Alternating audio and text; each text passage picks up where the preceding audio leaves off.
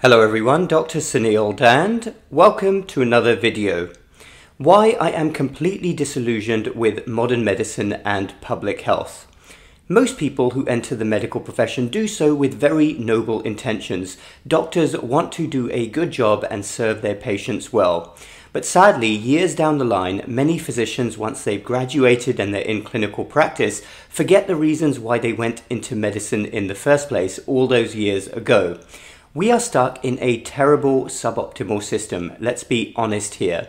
We need to get back to what we should be all about because our current system serves nobody, least of all our patients. I want to go over some reasons of many why I am completely disillusioned with modern medicine and public health in particular.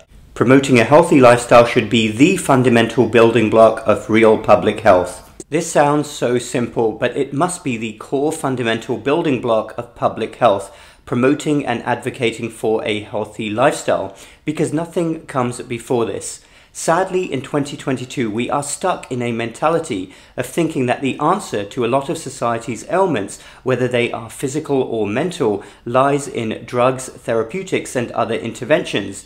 They may have a role, but they are frequently not always the answer. We need to get out of this mentality when we're talking about real public health. Are we really evidence-based and data-driven? It's such a buzzword. It's everywhere. Follow the science, whatever that means. Look at the evidence, look at the statistics. But do we really do that?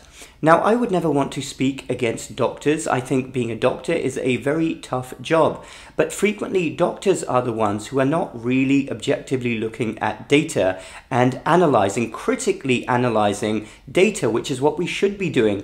Our job is not to simply do what's told to us from above. We should break down studies. We should tear apart data and think about certain things. If we are recommending any medical therapeutic or any other intervention, then we should know the true data and statistics behind them. What is the absolute risk reduction? What is the number needed to treat? These are very basic things. And doctors, whether or not intellectual laziness is also creeping in, maybe it is, frequently don't know the answers to this themselves. They are just following protocol. That is not good because nothing comes before real data and following evidence when it comes to medicine. Our institutions are heavily under the influence of financial conflicts of interest from industry, including big pharma and other big business. Too many big institutions and organizations have unacceptable financial conflicts of interest with big business.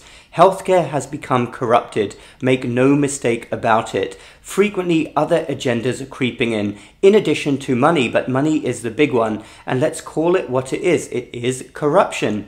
I so wish follow the money wasn't true, but it is the most true thing, often when it comes to healthcare. Follow the money. Not acceptable and not the way things should be. Complete ignorance of our metabolic health crisis. We are in the midst of a true metabolic health crisis.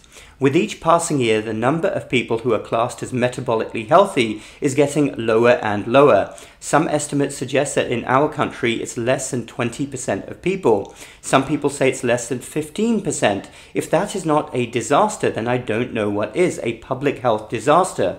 Now, there are a number of reasons for this, including a lack of societal focus, a lack of awareness of nutritional health science, and complete neglect by our public health authorities. This colossal metabolic health pandemic needs to be addressed urgently. We are being bankrupted by chronic reversible lifestyle-related diseases which are soaring, causing immeasurable suffering and escalating healthcare costs. We need immediate national policy proposals to address this. Let me tell you some shocking statistics. We spend over $1 trillion a year in the United States on chronic lifestyle-related diseases, and about half of these are believed to be completely preventable through lifestyle. At the same time, we have soaring rates of obesity. Rates have tripled in the last few decades. Childhood obesity, once unheard of, is going off the charts. Rates of illnesses such as diabetes are exploding. At the same time, we have an escalating mental health crisis. In 2020, rates of emergency room visits for children with mental health crisis were up 20 to 30% from the year before, and the pattern is no better in adults. Alcohol consumption is going up and has been for the last couple of years. And at the same time, the junk food industry is spending $5 billion a year on advertising junk food and $5 million a day on targeting children. We need to reverse this ship. We are heading in completely the wrong direction with chronic preventable lifestyle related diseases. And it may be a bonanza for the bottom line of big pharma and big food, but it's not good for us. Physicians are significantly undertrained in promoting public health, well-being and lifestyle medicine. Medical schools everywhere need to make diet, nutrition and general well-being a core part of their curriculum. No excuses. We have lost our way with our general healthcare and medical philosophy, and this needs to be reversed ASAP. We are heading in completely the wrong direction, make no mistake about that. We are forgetting what we're supposed to be about in healthcare, and everything keeps getting worse. With each passing year, healthcare gets more and more difficult for millions and millions of people. Costs are escalating, many people can't afford their prescription medications, and millions of people can't even find a primary care physician. And when they do find a doctor, that doctor doesn't have enough time with them, frequently due to bureaucratic requirements. It's going downhill, and it's going downhill very fast indeed. So what can we do about it? Well, one of the first things is we have to focus on what we're supposed to be all about. The days of putting band-aids on things and forgetting to address root causes needs to end, because that's what we're all about now in healthcare. We put band-aids on problems, and our whole philosophy is looking at temporary short fixes to things which are not going to work. That's why things keep getting worse. So those are some of the many reasons that I am completely disillusioned with modern medicine and healthcare. Western medicine is completely lost, and I hope we get back on track soon, but it's going to take a lot to do that. Thank you everybody for listening. Dr. Suneel Dhand. Do hit the subscribe button down below if you like this video for more similar videos. You can also follow me on my other channel, and please do subscribe if you haven't already to my newsletter. The link is down below.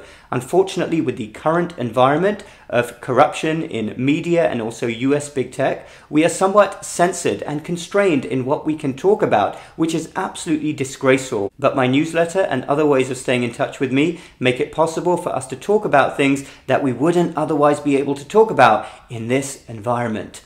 Thank you everybody again, Dr. Suneel Dhand. We are going to talk again very soon.